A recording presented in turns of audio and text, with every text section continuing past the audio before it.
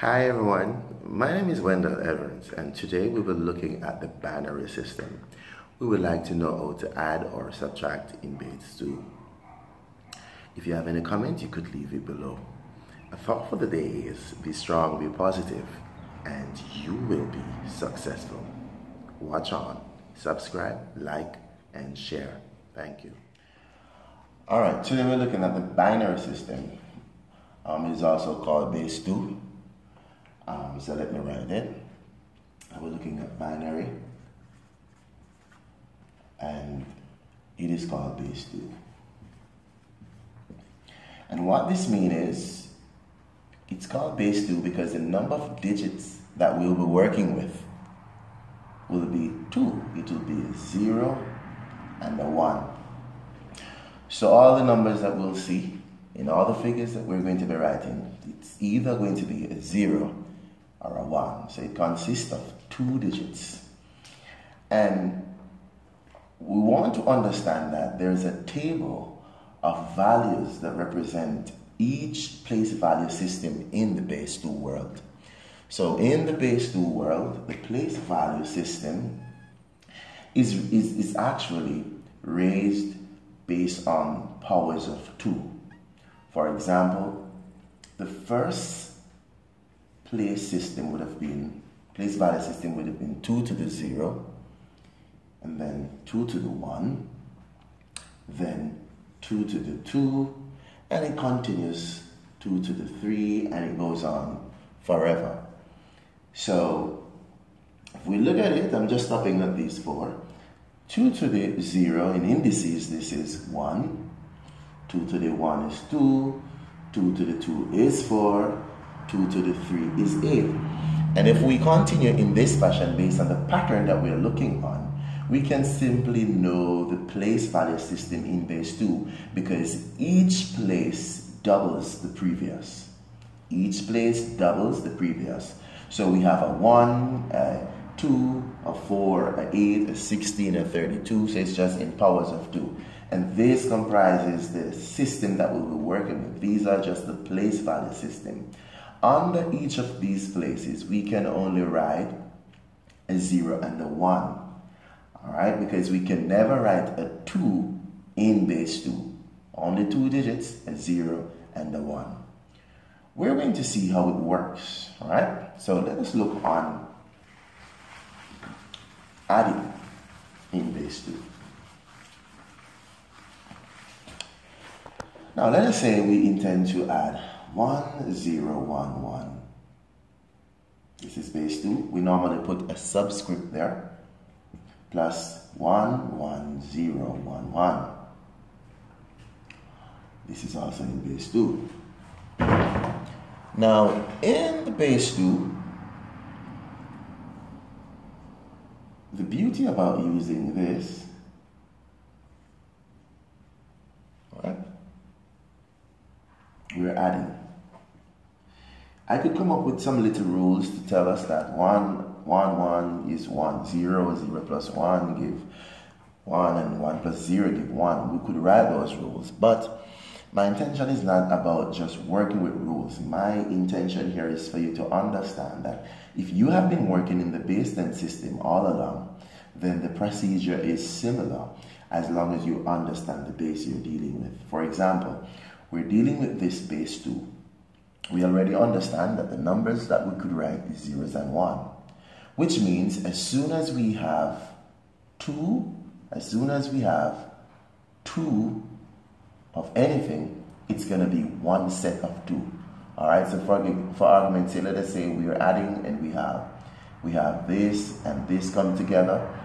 We cannot put this under a column, so we are going to put it in one bag, and it's going to be one set of 2, and that will go to the column that is 2 times the singles. And so on, we're going to be representing ideas. As soon as it reaches 2 or more, we're going to see how many sets of 2 we could get out of that. Bring that to the next column and leave the remainders in the previous. So what happened is the remainders that really we're going to be really focusing on. Let's go. For example, here. 1 plus 1 is 2. We cannot write 2. Right? We cannot write 2 because in base 2, the biggest number we can write is 1. So let's look at it. 1 plus 1 is 2. And now I'm going to say to people, how many sets of 2 can we get out of 2? Well, we could get one set of 2. Just one set of 2. Alright? How many remainder? What's the remainder? What's the remainder? When we get that set of 2, what's the remainder? We have 0 remainder. One set of 2 and 0 remainder. It's the remainder that we put there.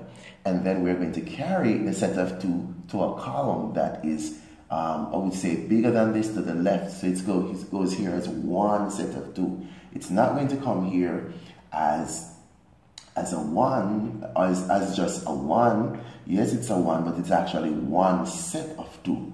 So now let's check this column. 1 plus 1 plus 1, that's 3. How many sets of 2s we could get out of 3? Well, if you check it, you could get one set of 2 and the remainder, let me write it here. We could get one set of 2 and the remainder of 1. Alright, because 2 into 3 1 times and the remainder of 1. We'll leave the remainder in the specific column, and then we're going to bring that set of 2 to the other side, because each place value system, all right, as you progress from left to right, it's 2 times the other. All right, so now we have a 0 plus 1, and that is just 1. We are able to write a 1 in the column, so we write 1. Over here now we have a 1 plus 1. 1 plus 1 gives us 2. How many sets of 2 we could get out of 2? Well, we could get one set of 2 out of 2 and no remainder. So we'll write the remainder here and then bring that set to another column. Again, this is a 1 plus 1. That is now 2. How many sets of 2 we could get out of that? The procedure is the same. One set of 2 and no remainder. Then bring that to the next column. Then this is like a 0 plus 1 is just still 1. Alright, so this would have been our answer in base 2. So if we're adding 1 0 1 1 plus 1 1 0 1 1, this is the answer. 1 0 0 1 1 0 in base 2. Alright, now let's look on how do we subtract. The matter of subtraction is based on you understanding how you really add. Remember that each column is actually 2 times the other column. Alright, so let us say we're adding 1, we're subtracting 1 0 0 1 1, something 1 1 0 1. Alright, if we're subtracting this is base 2. Subtraction works the same.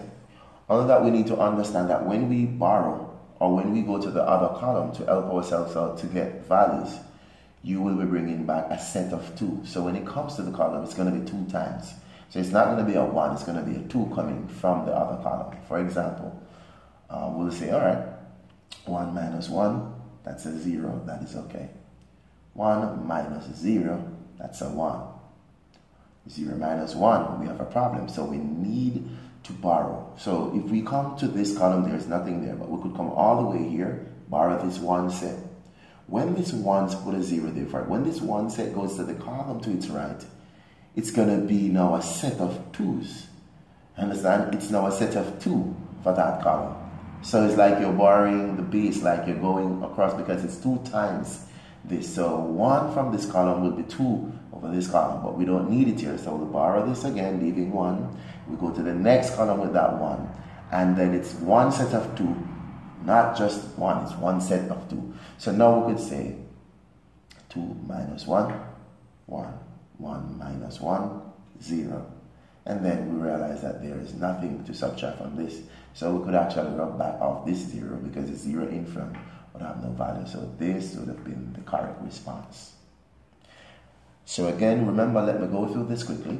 1 minus 1, 0. 1 minus 0, 1. 0 minus 1, we can't, so we come to borrow. This is 1 set here, so when we borrow this 1 set, we have 0. We're going to take it to the column to the right. But the column to the right is actually half of the column to the left, or we could say the column to the left is 2 times the columns to the right. So when I take 1 from this column and it comes here, It's not a 1 now, it's going to be 2. Alright? So we have 2 here. But we don't need it here, so we borrow back 1 and then bring it to the next column here. But when it comes as a set of 2.